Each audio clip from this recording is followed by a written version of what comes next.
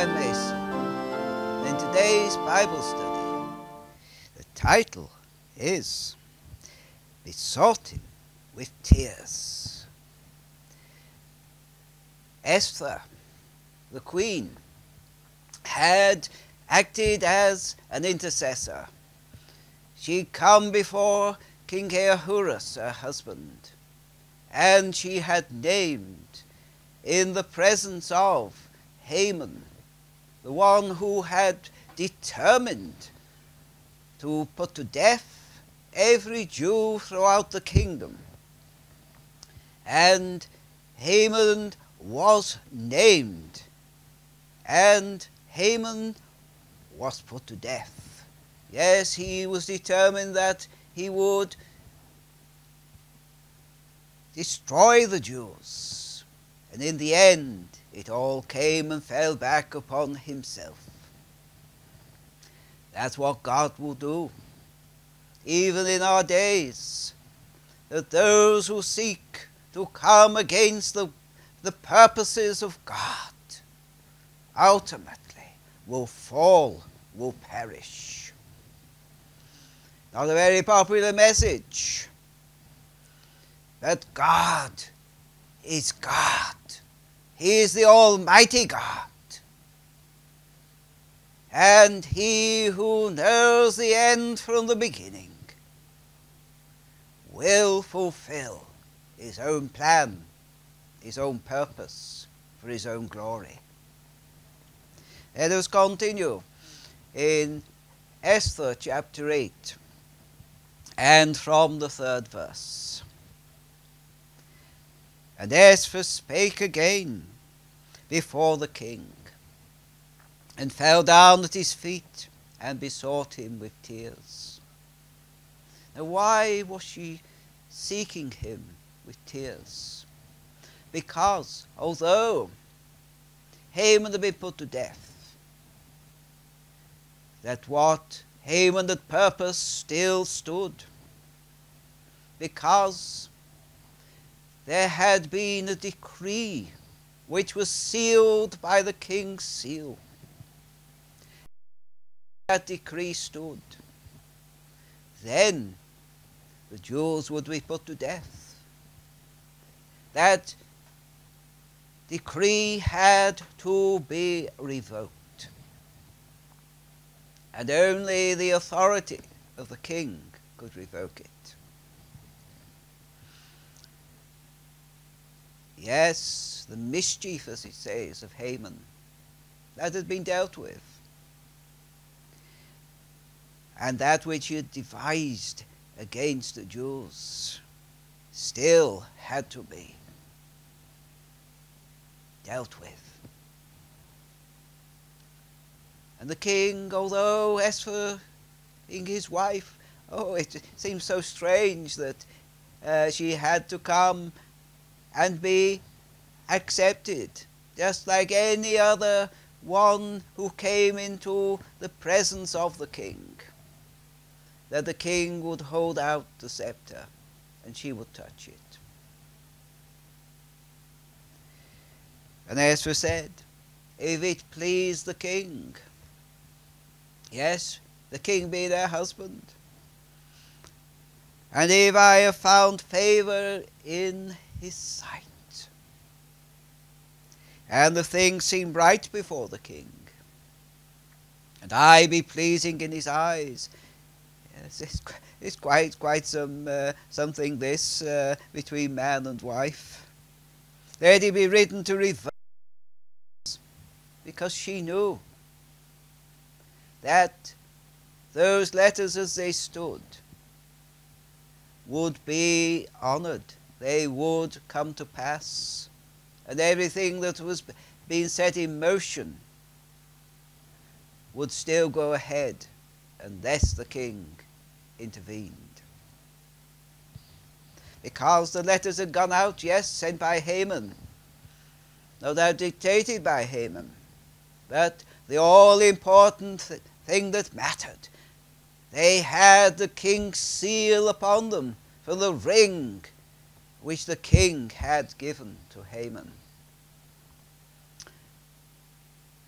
And when Haman had lost his position, the ring was taken from him and given to Mordecai.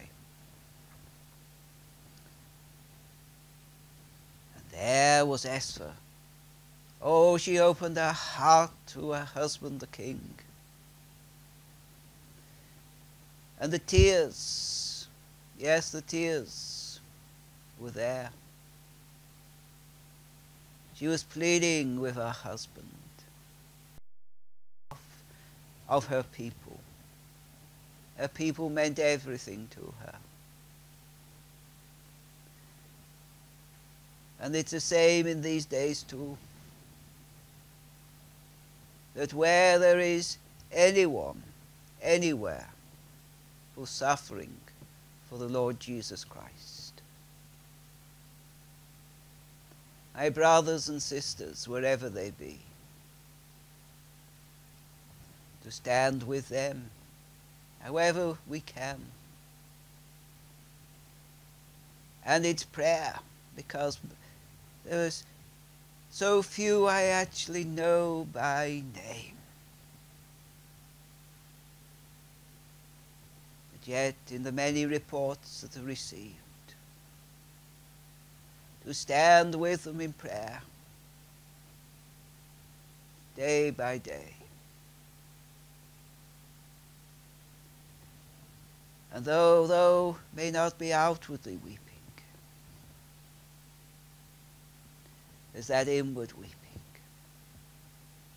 of knowing that there are those who are fully identified with the Lord Jesus Christ and his cross, and that they're being poured out as living sacrifices for him as he lives his life through them. Now Esther, in the Old Testament days, she was greatly touched. Yes, she didn't know anything of Jesus, she didn't know anything of the cross, but she knew about her own people. And she couldn't bear to even think about it being fulfilled that they would all be put to death. And that's why she poured out her heart. Her tears were there to her husband, the king. And she got a response from her husband, the king. He said unto Esther the queen, and to Mordecai. So it looks like Mordecai was there with her. The Jew, behold, I have given Esther the house of Haman, and him they have hanged upon the gallows, because he had laid his hand upon the Jews. Yes, that was a fact. That had been completed. And the instruction was now to Mordecai, the one who'd taken the place of Haman, to write, because it had to be written, and to go out, as it were, from the king, write in the king's name, and seal it with the king's ring. For the writing which is written in the king's name, and sealed with the king's ring, may no man reverse. A finality there, that once the king had acted, and only the king, or the seal of the king's ring, would be able to reverse what had been decided. So Oh, there was Mordecai. Yes, he knew what had to be done, he knew what had to be written, and he acted upon it. The king's scribes were called. And it was the 3rd month. Yes, it was the 1st month when the first decree went out. And it was written according to all that Mordecai commanded unto the Jews, and to the lieutenants, and the deputies and the rulers of the provinces, which are from India unto Ethiopia, 127 provinces, unto every province according to the writing thereof, and unto every people after their language, and to the Jews according to their writing and according to their language. So everyone, throughout all this vast, vast kingdom, 127 provinces, it would take quite some while for the scribes, however number of scribes, it would take a while for them to handwrite all of this and all the different languages that it had to go out in, and that all the people would be able to know what was going on, what had been decided, what the king had sent out as a commandment, and that commandment would have to be obeyed. And he wrote in the king Ahasuerus' name, and sealed it with the king's ring, and sent letters by posts, on horseback, and riders on mules, camels, and young dromedaries. Oh, that must have been quite some sight, all these various means of sending out these letters, all there to be hand-delivered, wherein the king granted the Jews, which were in every city, to gather themselves together, and to stand for their life, to destroy, to slay, and to cause to perish all the power of the people, and province that would assault them, both little ones and women, and to take the spoil of them for a prey. Yes, the Jews were going to be able to stand for themselves. They were going to be able to overcome their enemies, because undoubtedly this shows that Haman was not the only one who was the enemy, that there were many throughout the kingdom who did not like the Jews and wanted to see the back of them. Upon one day, in all the provinces of King Ahasuerus, namely, upon the 13th day of the 12th month, which is the month Adar, that was the day and the month which Haman's original decree had stated that they were to be put to death. And the copy of the writing for a commandment to be given in every province was published unto all people, and that the Jews should be ready against that day, not just to, as it were, be saved from death, but to avenge themselves on their enemies. That's God reversing that which the enemies of God had determined to do. So the posts that rode upon mules and camels went out, being hastened and pressed on by the king's commandments. And the decree was given at Shushan the palace. Yes, that's the first place that for the decree to be made known, the new decree. And Mordecai went out from the presence of the king in royal apparel of blue and white, and with a great crown of gold, and with a garment of fine linen and purple. And the city of Shushan rejoiced and was glad. Yes, gladness, rejoicing, because God was at work,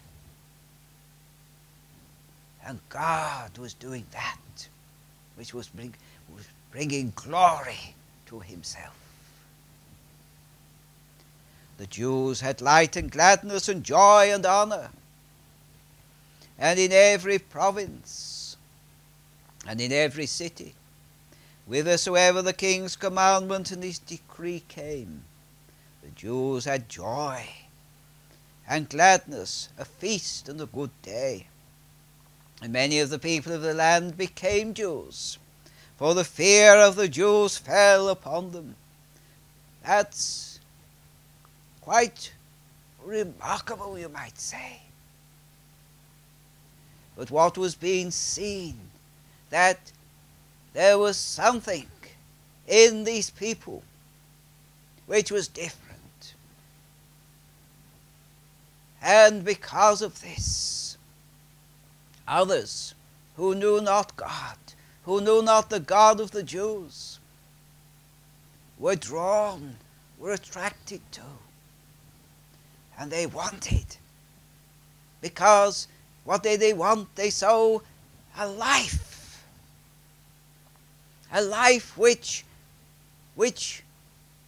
spoke to them, a life which they wanted, and they became Jews. And as Christians in these days, what speaks to others? Not so much words, but a life. And a life not of ourselves, but a life of the one who lives within us. The Lord Jesus Christ himself, Yeshua. That's the reality that's going to speak in these days, to draw from all nations, all people groups, ones who still to come into the kingdom of God. It's the reality of God's life within those whom God comes to live. And it's coming to live by way of the cross, the way of faith in Jesus Christ, but the way of faith in Jesus Christ and the all-important word after it, alone. Nothing else added to it. Nothing else can detract from it. That his death at Calvary's cross was the only way to reconcile sinners with God himself. Through the blood, not the blood of animals, but the blood of the Son of God.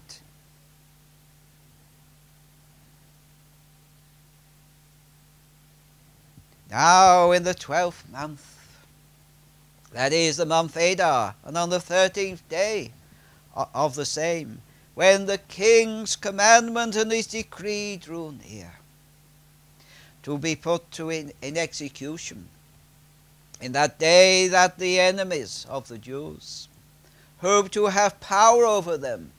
Yes, oh, the evil one, he wants power. He's drunk on power.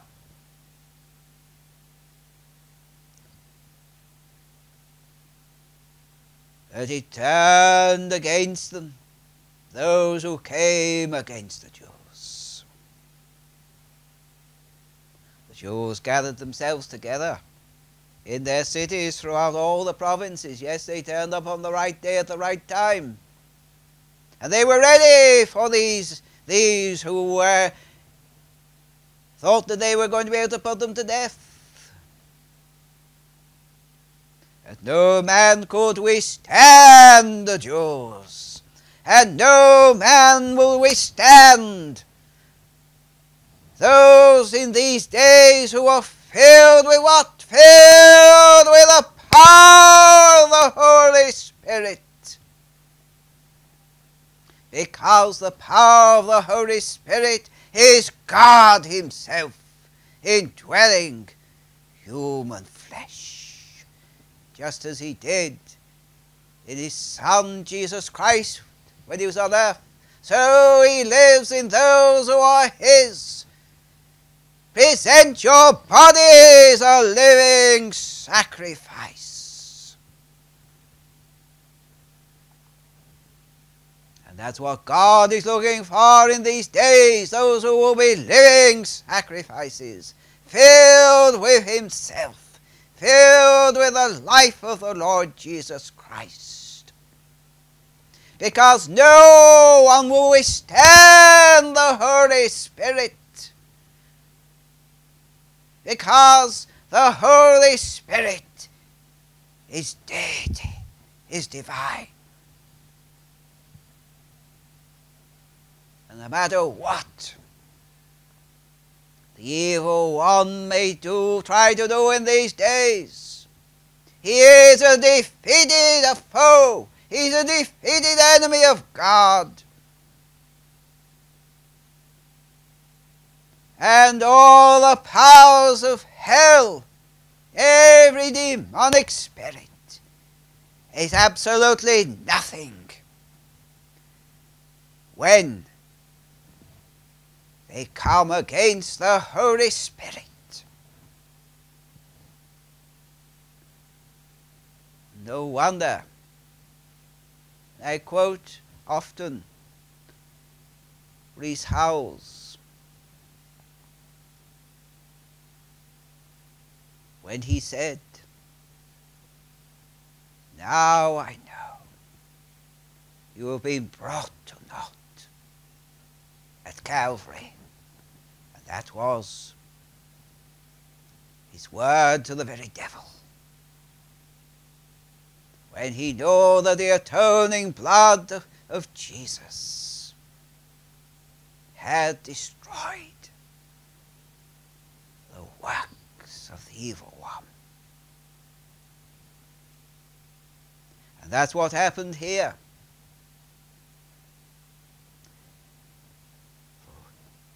For throughout the provinces, Mordecai, the one who'd taken over from Haman, he waxed greater and greater. Thus the Jews smote all their enemies with the stroke of the sword, and slaughter and destruction, and did what they would unto those that hated them. And in Shushan the palace, the Jews slew and destroyed 500 men. Yes, there had been a role reversal. The intention was to be slaughter of the Jews, but it was the other way round. Ones were being converted to become Jews, and those who were the enemies of the Jews, they were falling before the Jews. God will not be mocked. He cannot be mocked, because he knows the end from the beginning. He is still working out his own purpose, and everything that still has to take place is centered in his Son, the Lord Jesus Christ, is centered upon the cross, not a cross where Jesus is still nailed to it, because that would be defeat, but an empty cross, because the blood has been offered. The blood of Jesus Christ has been accepted. And he is now in the very presence of the Father, at his right hand, with what? All authority in heaven and upon earth. And ultimately, according to this word of God, no matter what may come and seek to come against God's people and against God's purposes, the final say is in the one who has been given all authority in heaven and upon earth, and that every knee shall bow and every tongue confess that Jesus Christ is Lord, to the glory of God the Father. He is to be given the preeminence. He is the exalted Christ. He is Yeshua. Father, our hearts rejoice in thy beloved Son, the Lord Jesus Christ, and that all that has been done through him at Calvary, that his blood has been offered once for all, and that the whosoever will come, and that daily, in the midst of all the darkness in this world, in the midst of all that will seek to come and try to hinder and interfere with thy purpose of the gospel to go into every creature, and the ingathering of the Jews, that Jew and Gentile shall be one in Christ Jesus, that the blood has been offered, the blood of thy Son has been accepted, and that it is through faith alone in him that all who are still to come to thyself will come.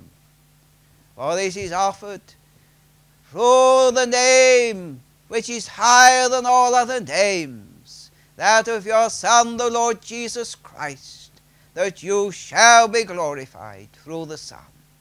Amen.